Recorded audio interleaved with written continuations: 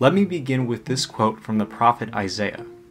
"Hear ye now, O house of David, the Lord himself will give you a sign. Behold, a virgin shall conceive and bear a son, and shall call his name Emmanuel." To my fellow Catholics and Christians out there, does this sound familiar? It sounds like Isaiah is predicting the birth of Jesus. Or is he? How's it going, everyone? This is Matt Lemire here. I hope all of you guys are having a wonderful day, and welcome to my new podcast series, A Chat with Matt, where I take the time to discuss a topic of interest with you guys, the viewers. At the end of this video, please feel free to sound off in the comments section down below if there are any future topics that you want me to cover. So in today's video, we're going to be diving into the Hebrew Bible, also known as the Old Testament, and determine if Isaiah chapter 7 verse 14 was in fact predicting the birth of Jesus Christ. Before I go on, I do want to say that I am not trying to infringe upon anyone's religious beliefs, nor am I trying to convert the viewers.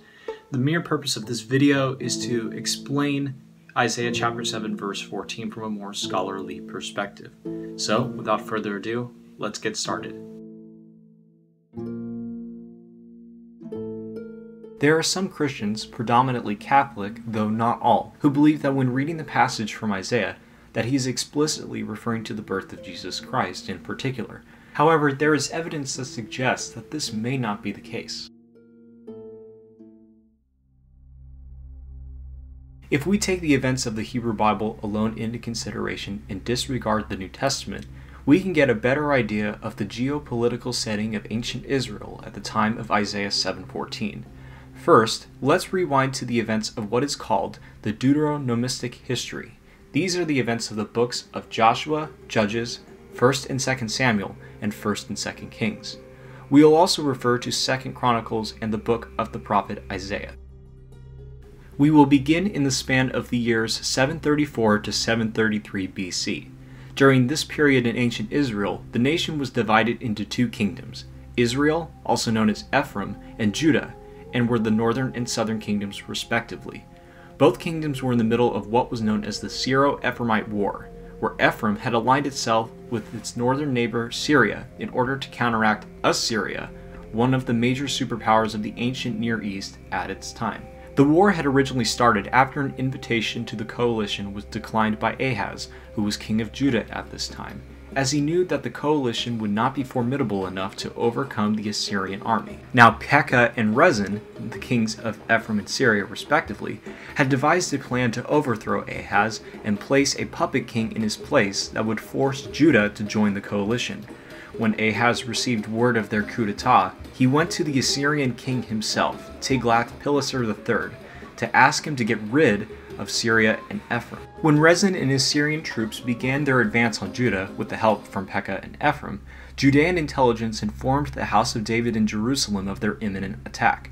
Simultaneously, the prophet Isaiah and his son Shear-Yashuv met with Ahaz in person to encourage him to trust in the Lord and to have nothing to fear. Now Ahaz was known for being a politically smart king, but he was not necessarily the most pious of individuals. Isaiah also had revealed the exact plot of the Syro-Ephraimite confederacy to the king, and foresaw that Ephraim would fall in 65 years to the Assyrian army. He warned Ahaz that if the latter did not place his trust in God, the Lord will remove him from his throne, and reminded him of the promise God made to David, that one of David's sons or descendants would take the throne forever. Now, did Ahaz listen to Isaiah's warning? Well, he didn't. God had demanded Ahaz to ask a sign for himself from the former. Ahaz responded in scriptural language, saying that he wouldn't listen to God, arguing that only when he saw the sign from God himself, then he would reaffirm his faith. At this point, we reach the moment where Isaiah gave the prophecy that I mentioned at the beginning of this video. Isaiah pointed out to Ahaz that the child, Emmanuel, meaning God is with us, would be sinless in nature in that he would choose good over evil. Isaiah also warned Ahaz again, this time not to trust Pileser, who had now conquered Babylon and had made plans to conquer Jerusalem and all of Judah as well. Ahaz, feeling confused and betrayed, fashioned an unholy altar and made sacrifices to God in a desperate attempt to stop Pileser. In 727 BC, Ahaz would die. But now the noteworthy part of this story comes after Ahaz's death, as Hezekiah, Ahaz's son, would ascend to the throne and would undo many of his father's own policies, such as reinstituting Passover and biblical worship in the temple, both of which were banned by his father, and in the process, he would also ban idolatry. In doing so, he had restored the Judean people's faith. As years passed by during Hezekiah's reign, the Assyrians would continue to deal blow after blow to Judah, leveling the country to the ground. However, because of Hezekiah's incredibly pious faith, both the house of David and Jerusalem would be spared the judgment of God. Gordon Franz, Master of Associates of the Associates of Biblical Research, in his article, The Ultimate Sign, Isaiah chapter 7, argues that the Emmanuel of Isaiah's prophecy by occurrence of events is in fact Ahaz's son Hezekiah, as he would be the one who could and eventually would save the house of David and Jerusalem amidst the threat of Assyria and Judah's other enemies. Given the proximity of Isaiah's prophecy to Hezekiah and the permanent impact of his reign in Judah, it becomes more reasonable to conclude that Isaiah was not necessarily looking into the far future for a savior of Judah or even all of Israel. Rather, he was merely trying to convince Ahaz to renew his faith in God, and if the king did not do so, then a successor would claim it, that successor being his son, and he would be able to avert the threat of enemy kings. Another article found in the Washington Post, written by Daniel Burke of the Religious News Service, suggests that the prophecy served as a biological clock for the house of David, and is not necessarily referring to one single person. He notes that Isaiah is essentially saying that in the time it takes for a young boy to mature, Judah's enemies, including Assyria, would fall. Since Emmanuel does in fact translate to God is with us, Isaiah could be saying that if the people of Judah continue to remain faithful to God, the latter will deliver his justice to their enemies over the course of time. And there you go, we've essentially proved that Isaiah was not predicting the birth of Jesus. That's the end of the video, right? Well, not just yet. We have to continue our investigation to genuinely show Isaiah was not talking about Jesus. With that being said, where else can we look to find evidence to substantiate this claim? Well, it's actually pretty easy. We can just look at the original Hebrew text. Language is very important, as it provides context for what the speaker is talking about. This is key for understanding the implications of many of the prophecies given in the Hebrew Scriptures, and it is just as prominent here in Isaiah chapter 7 verse 14. Earlier I mentioned that many of the Catholics and Christians have believed that Isaiah's prophecy concerns the birth of a child from a virgin woman. According to the Tanakh though, this is not true at all. The Tanakh refers to the Torah, Nevi'im, and Ketuvim. Essentially, this is the Hebrew Bible.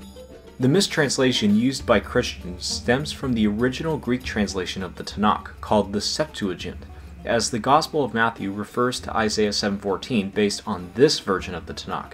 In Matthew chapter 1 verses 18 through 25, Christ's conception is described as a miraculous virgin birth through the Holy Spirit.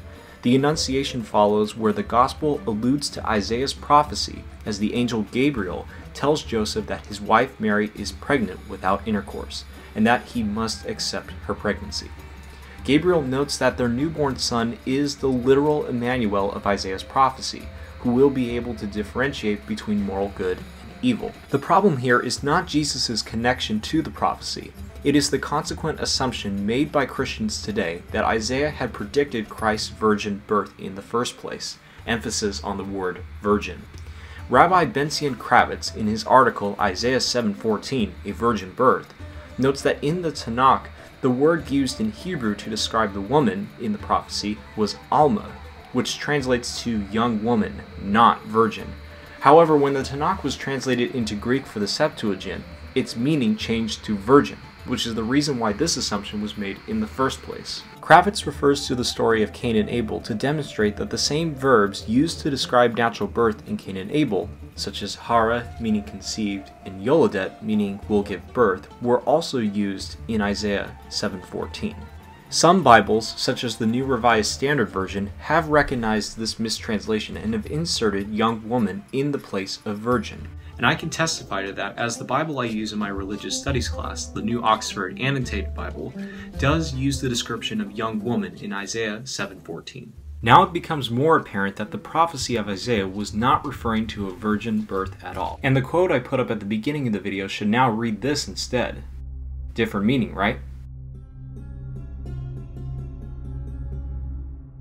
So, we have looked at the historical events surrounding Isaiah's prophecy, and we have looked at the words specifically used in the Tanakh to verify that Isaiah in chapter 7 verse 14 was not talking about Jesus.